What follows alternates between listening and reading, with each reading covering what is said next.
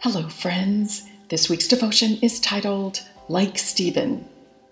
I was so taken with the power and sequence of Stephen's work during Bible reading recently. His ministry of serving in the book of Acts, chapters 6 and 7. Stephen, who was commissioned by the 12 apostles, helped them to focus on prayer and preaching the word of God during a time of expansion. He was one of 7 chosen in his church to serve in the role of waiting tables. He was honorable and full of wisdom. He was known as a man full of faith and overflowing with the Holy Spirit. Stephen was so full of supernatural power that he performed many astonishing signs and wonders and mighty miracles among the people during a time of quick growth and daily increase of Jesus' followers. Stephen was a solution to a problem, a provision for lack, a compliment for a complaint, a friend for the forgotten, and a delight for the secret displeasure. He poured out grace for the disgruntled and wisdom for the hungry widows. However, Stephen also proved to be an upset to the ugly. His pure acts of freedom made him a target of those with a counterfeit spirit. The opposition worked through a group known as Men Set Free in Acts 6, verse 8.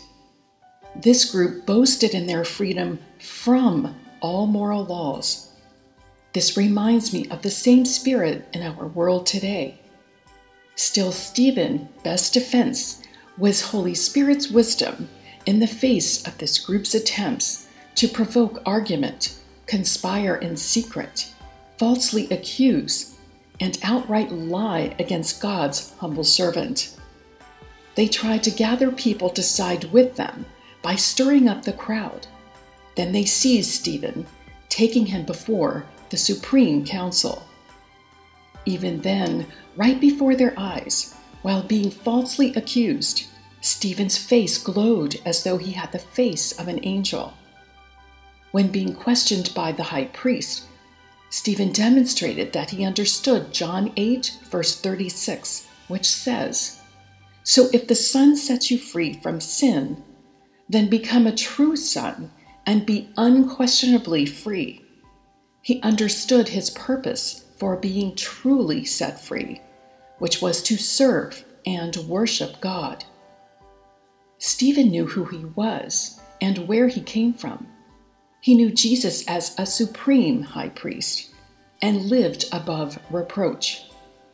Therefore, what could man do to him? Well, we know that Stephen's earthly outcome from his counterfeits was a stoning.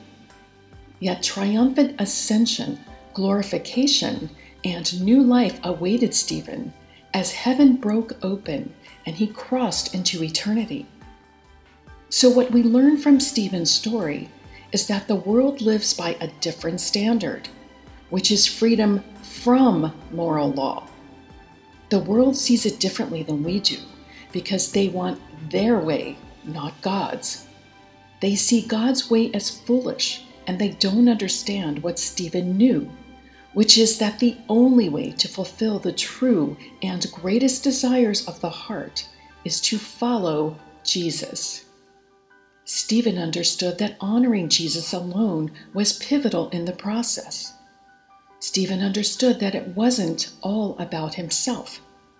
He knew that it was about the continuance of building God's kingdom on earth. He loved God, and he stood for truth. Stephen had greater vision and integrity than those who questioned him as he fixed his eyes on our Lord. He was aligned with God and had God's victory working on his behalf the entire time. Where the high council tried to beat Stephen down, the Most High God brought him up. Where they tried to silence him, Stephen preached a sermon in their faces that they could not refute. Where they tried to snuff out his power, Holy Spirit was in the midst, propelling Stephen before them, and even opening up heaven to receive him in glory. What an ovation! Have you ever felt you were the only one standing for Jesus amid false accusers who tried to stop you? If so, did you find Holy Spirit, the very Spirit of Jesus, in the midst? Did you reach for him to bring you up even higher? Did you fix your gaze on your rock of victory salvation? As we enter even more into a timeline of multiplicity, we must be strong and courageous like Stephen, fixing our gaze on Jesus, speaking truth to the end, and praying for the mercy of others, even if disbelief and lies and rocks are being hurled in opposition. Our gracious God of victory salvation works to give us a good outcome, no matter what others try to do. He alone is our greatest ending, and for this we can trust him and marvel at him, just like Stephen. So pray with me if you will. Dear Lord, we thank you that honor is cyclical, that when we honor you, you honor us, even in the midst of hellish circumstances. Thank you that your truth cannot be contained, that no fear of man can silence us as we reverence you, our Most High God. Thank you for giving us the courage to speak your truth even in the faces of the jealously deceived. Thank you, Jesus, that as we stand for you, you will stand for us in glory.